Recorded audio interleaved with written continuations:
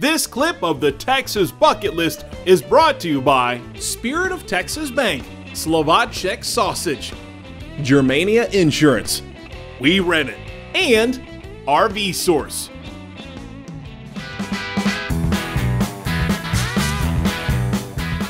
Well, it's time for the Burger of the Week, and this week we're in Groesbeck to see where beef comes from. Well, sort of. We're at the Groesbeck Sale Bar to check out the cafe. Every day across the Lone Star State, beef is being wheeled and dealed. With 12 million cattle in Texas, it's the top commodity in the state. And in Limestone County, the Groesbeck Auction and Livestock Company is the place to buy and sell your grazers. But if you work up an appetite watching burgers and steaks walking off the auction block, just head for the greener pasture of Billy B's Sale Barn and Cafe. Top notch.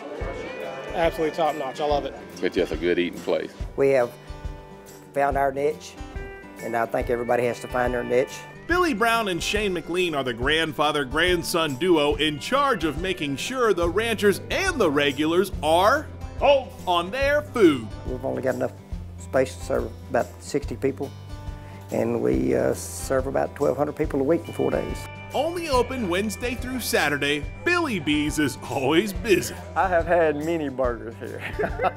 It's safe to say that Limestone County Sheriff Dennis Wilson is a regular here. You know, that's what they're always saying. The police cars hang out at the donut shops. Well, you can come by here and see a whole bunch of police cars too, because they know where to eat. You know, so that's how we get it. That's what we do. We do that. Billy isn't a rancher. He's a former produce salesman who wanted to do something different. So back in the mid-90s, he bought the old Sale Barn Cafe, a restaurant with roots that go all the way back to the 20s here in Groesbeck. I was born in the country, and I'm just no country boy. O'Neill Foley is one of the old-timers who's seen and done it all. All hay, loaded watermelon, bale hay, shredded. There ain't much on the farm that I hadn't done.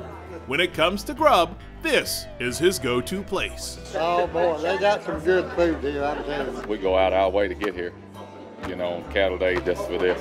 Now, the one thing that might set folks back is the initial smell of the auction house. Being from the country, that cow aroma don't scare me because I'm used to it. Fortunately, the bouquet of the cooked beef carries through the cafe. When I bring my friends from the city out, I do give them a warning before we go. I'm going to tell you that once we get into the cafe, the aroma will change. It'll be a lot more pleasant than what you smell when we come out. It didn't take long to get a whiff of what was being made, so we headed to the back for a big old burger. We're gonna fix you up today, cowboy. There you go. All right. We're gonna cook you a double meat bacon cheeseburger. Is cooking your passion? Yeah, that's what I like to do. I like to cook. Head cook Robert Stahl is the real hero over the steel flat top. But you're my man of steel. All right. He got things started with 2 6-ounce patties of 90-10 beef, topped with pepper. The fresh beef sizzles on the grill, and fortunately, it's not as fresh as you might think. So you guys aren't butchering the cows right off the auction? No. I don't think the federal government would let me get back with it. Could save money though. Then comes 8 slices of bacon. That is some pretty bacon. The bun gets buttered and toasted and topped with mustard and your typical toppings. The burger gets flipped, flattened, and finalized. All right, we stack it. Yeah, we're gonna stack it up here, and then we'll bring it across. We'll put the bun on right there.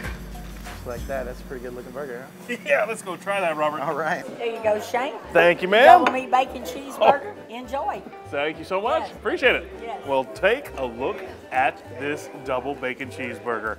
It is massive. The smell that is coming off it is amazing.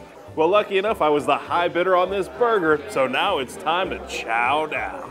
After just one big old bite, I knew it was good. But it's all good, it's all good. Now that is some beefy, bodacious bovine. It's nice. I like them. Well, the beef is obviously the biggest flavor you get here. Imagine that. Then comes the bacon and all the garnishments and that bread, but the burger is all about the meat. Where else would you go in a small rural county and so you're going to wait for supper for an hour? There's not very many of those out there. Hey, why buy the cow when you could just get the beef? It's not that it's Bobby Flay food, but it's pretty damn good. Well, it's safe to say they definitely cook food that puts you in a good mood. It's good as a steak. Wow, that's saying something about a burger. I guarantee you. Well, the double bacon cheeseburger at Billy B's Sale Barn in Groesbeck, Texas. Well, we're the stop and a sale on the Texas bucket list. It really is amazing. This is not a local eating place because the word has spread about the food here and the hospitality.